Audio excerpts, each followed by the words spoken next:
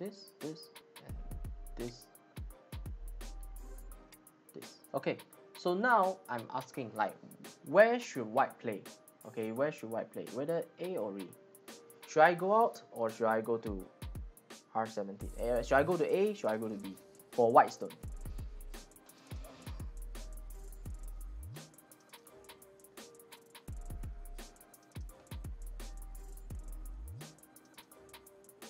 Yeah, this is a very simple question actually,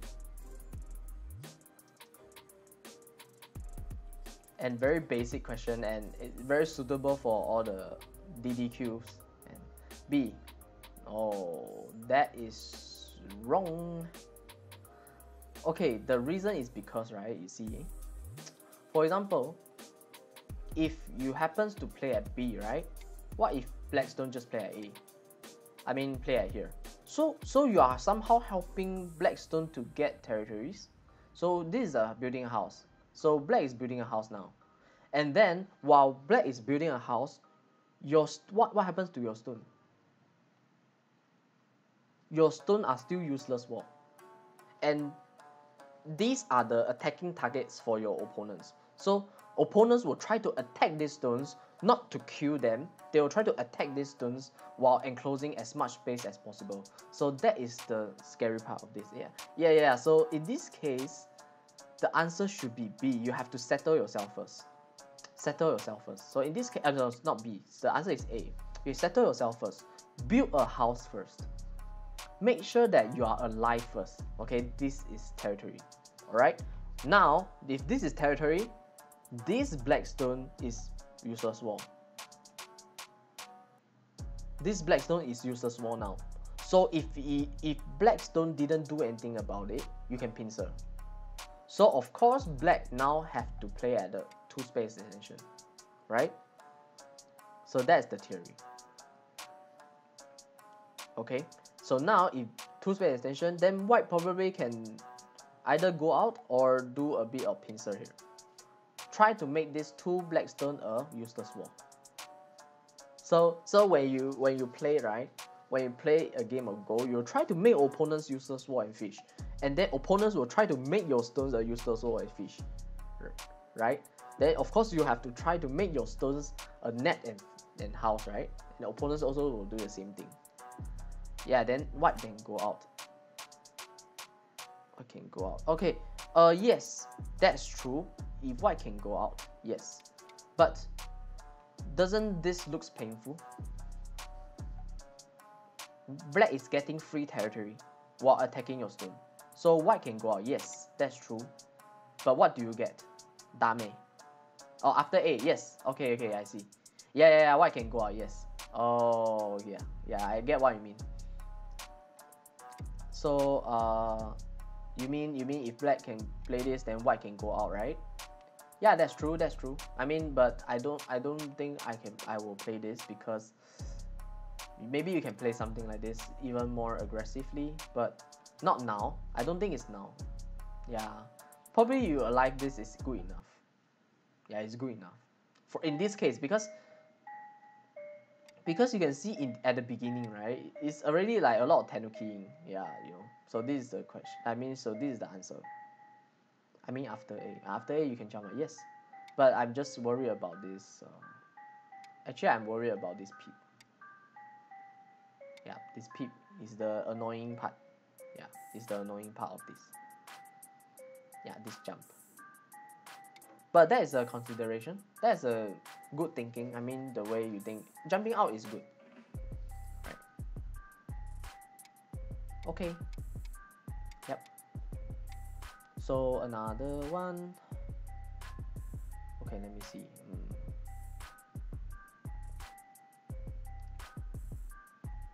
Okay, this one.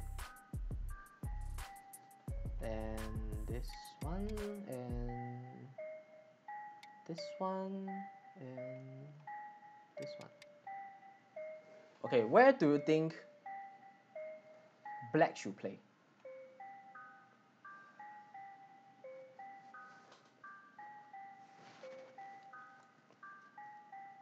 Black should play.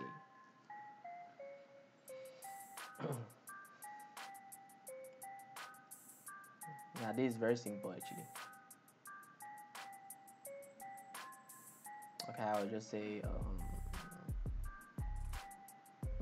okay, this is very simple.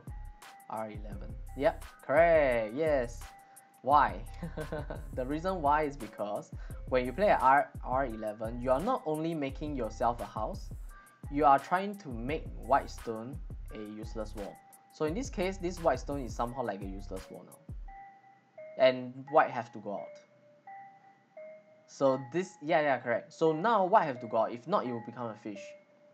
So white have to go out. Then in the end, if white happens to go out, this two stone will become a dame. This two stone will become a dame. Okay, so dame means no points. So no points means useless wall because it doesn't enclose any territory, it doesn't enclose any stones. Right? So it will go out, it's fine, it's go out. But I'm safe while attacking these stones. And while attacking, I can try to make some square here. I can make some territory here. Or maybe do some separation and invade the squarish potential of the white stone. So that's why when you're attacking, you're not trying to kill them, but try to make some profit from attacking. Yep. So if white stone plays here, everything changes. Everything changes as well. White stone gets territories, and then black has to go out and then escape from this. So this move becomes very big. It doesn't look very big, right? It doesn't look very big, right? So for example, what happens if what happens if there's some here and here and here? Okay, sorry. What happens is like this. Then perhaps a lot of people will say, hey, make some squarish potential, right? But hey, no, this is the more urgent point. Yeah, because you have to go out. Then I can fight.